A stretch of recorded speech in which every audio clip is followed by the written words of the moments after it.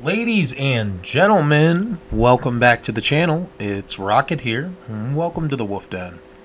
So, I know it's been a few days since we've did anything with the Steam Deck outside of our gameplay videos. We did a reshell of a Game Boy SP I won on Whatnot.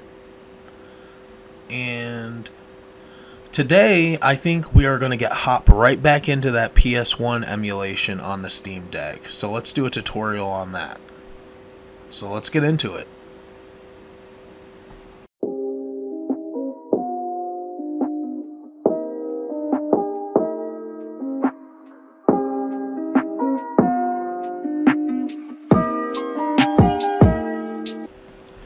Alright guys, so the first thing we need to do to hop into this tutorial today is you need to stick your deck in desktop mode. And if you don't know already, you will hold the Steam button down. And once you hold your Steam button down, you go to your power settings. And once you're in your power settings, you go to switch to desktop mode. And then if you did it correctly, you should be at the screen I'm at right now. So right now I am in desktop mode on my Steam Deck. Alright, so we're going to go here into our store. We're going to download DuckStation. That's the PS1 emulator we're going to be using today. It is my favorite and my go-to of choice. So we'll click Applications, Games, Emulators, and if you scroll down, it'll be the one that's got a duck shape to it. Here it is right here. This is our DuckStation. So you guys are going to do a quick install of that. I already have it installed myself.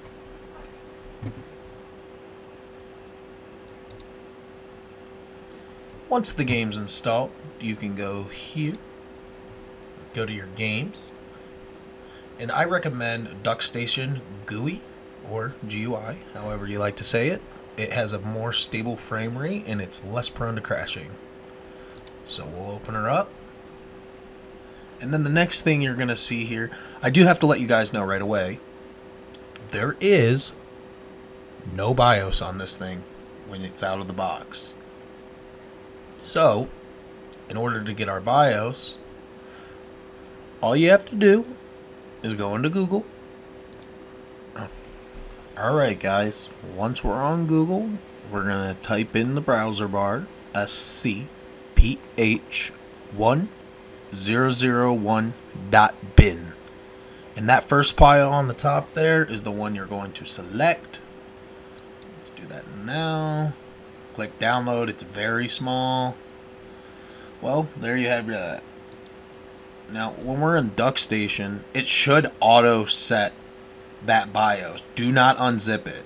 Because I tried this before and I could not figure out why in the hell it wasn't finding my BIOS. And it was just because it was sitting here like this. It's not in a folder.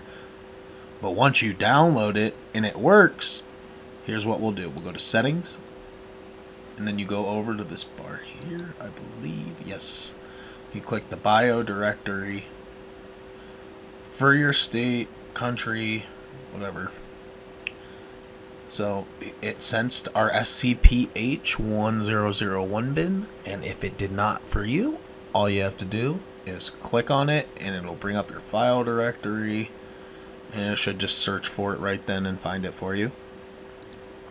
Alright, well, once that's set up, let's go over to our controller.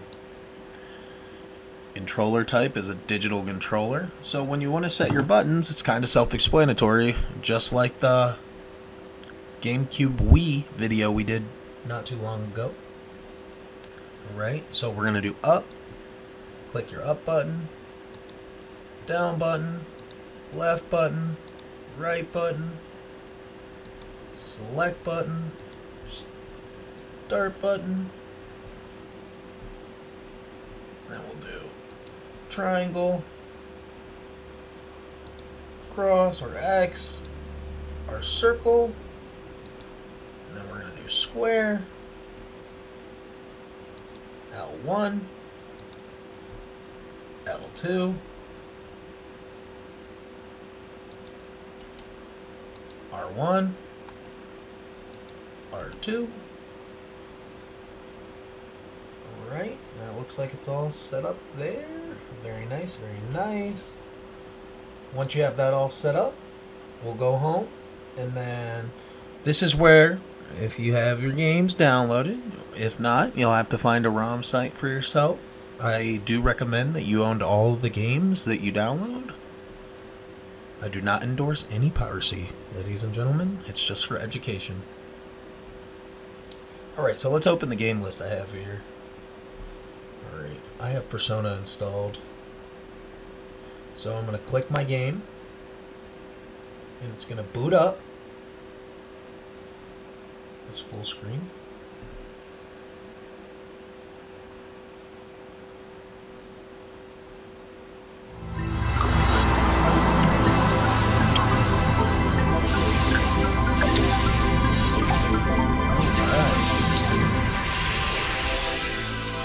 It appears we are getting our gameplay in here.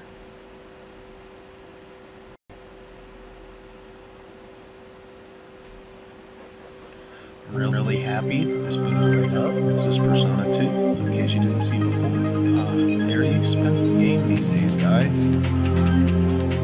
Very expensive. I am so glad that I kept the copy that I got whenever I was a child. Not that this is a game for children, of course, but this is, I think, what really catapulted my RPG love.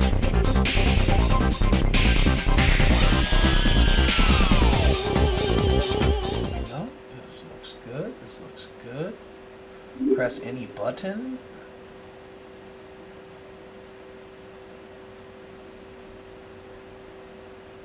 And as you can see, it's auto-saving already for us, which is quite nice.